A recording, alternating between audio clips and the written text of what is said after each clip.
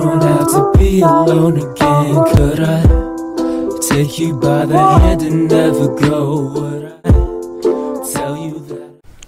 Welcome again, I am Fawad and this is a course about the Python. In this lecture I will tell you that how you can assign multiple values to a single variable. For example, I have variable x, y and z and I want to assign multiple values. So I will write subscribe my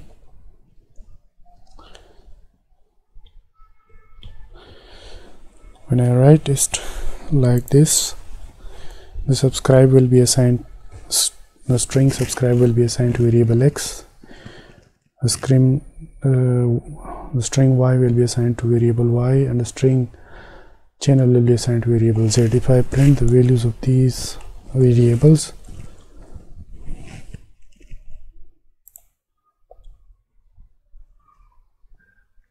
we'll see the detail. Like within x, the subscribe was stored, so it shows like that in the output window. If I print the value of y and if I print the value of z,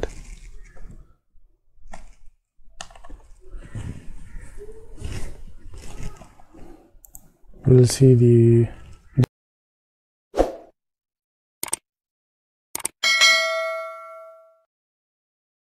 respective values. If I print it in another sequence, we will see subscribe channel my.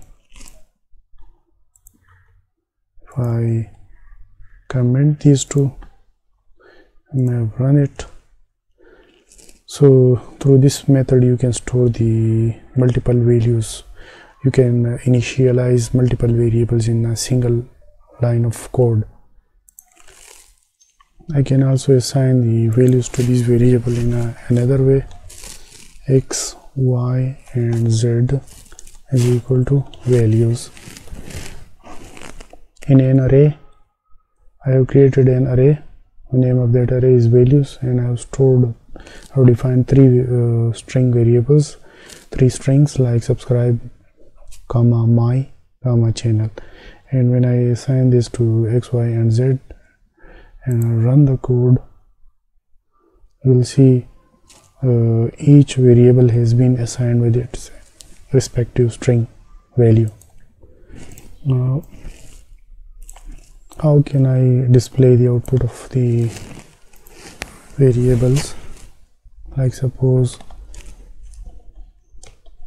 x contains subscribe and y include my and z include channel.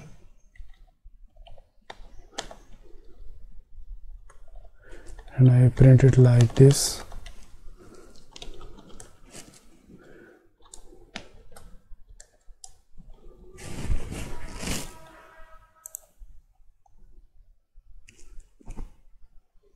So it will give me the output in one go. If you look into this, there is no any spaces in between these variables, so I can create spaces. Like I can add a space over here, and then I can add another space over here. If I run it, now you can see there spaces have been created. I can also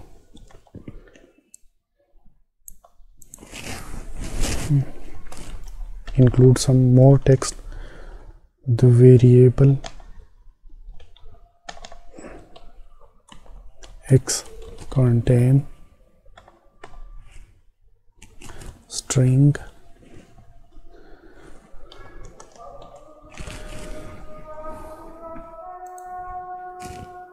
the variable x contains string subscribe. If x contains some integer value,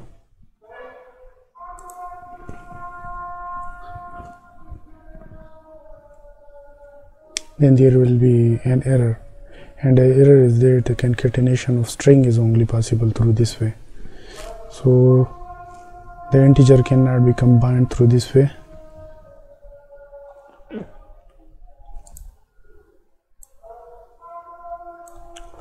If I write it like this, again the same error. We can only concatenate strings through this method. This variable is an integer. If I convert it into string, then there is no error. Initially the data type of this variable was integer, so it gave me an error. Now when I change the data type of this variable into string, now there is no any error. We can also write it like this: the value of x is equal to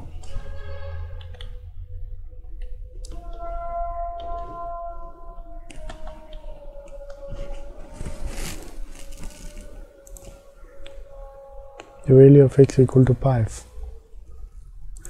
Now I will declare some of the variable, and this so I have created a function. I have assigned a global variable value. I created a function, and when I call that function, it gave me the resultant printed command which was inside the function.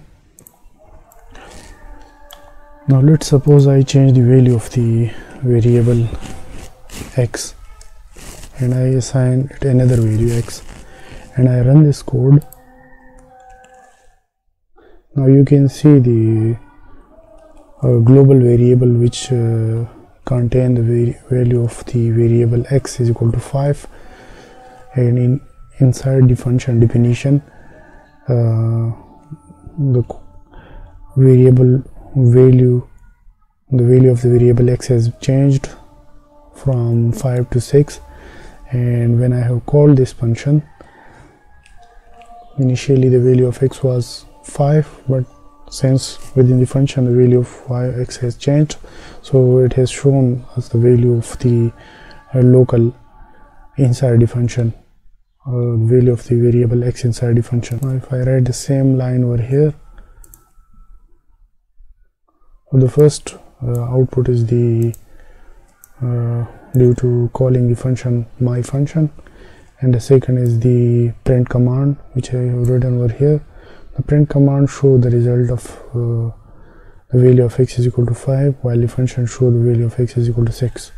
So this is the global variable, so it can be assigned and value can be replaced inside the function, but the global value of the variable x will unchanged.